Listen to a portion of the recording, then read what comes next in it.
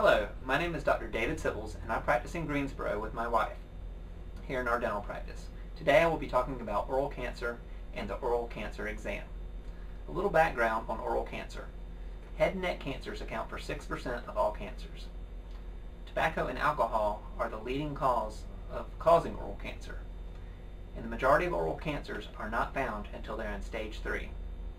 What makes oral cancer so particularly bad is its proximity to the brain and to the rest of your body via the lymphatic channels in the neck. The oral cancer exam, the actual physical exam on the patient, is only one component of the oral cancer exam. A thorough review of the medical history and the patient's risk assessment must be performed in adjunct.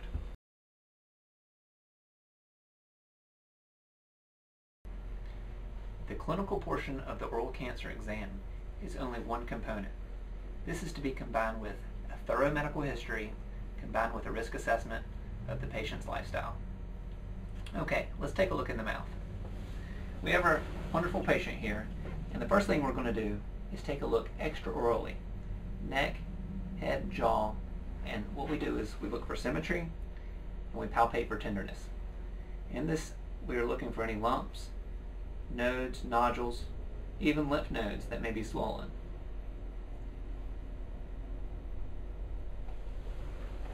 Now using cotton gauze in a nice light, we have the patient stick out their tongue and we look in the most suspicious areas. Floor of the mouth, sides of the tongue, sides of the mouth. This is both a visual and a tactile exam. With this exam, if we find anything suspicious, it's important, if we find it suspicious for oral cancer, that we go ahead and we refer the patient. At the referral, the patient will be at a surgical pathologist or oral surgeon who will remove the suspicious lesion and obtain a biopsy. This will give us the gold standard for diagnosis. If the lesion is there, but is not suspicious for oral cancer, we will have the patient follow up in 2 weeks. This will either give the lesion an opportunity to heal, or if it gets worse or stays the same, we follow the channels I discussed previously. Lastly, at home, it is very important to teach all patients self-exam.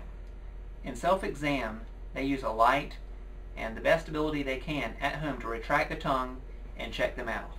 Should they find anything, just like a suspicious mole in the skin, the patient should then follow up with their physician or their dentist. For any further questions, please visit our website at www.drsibbles.com.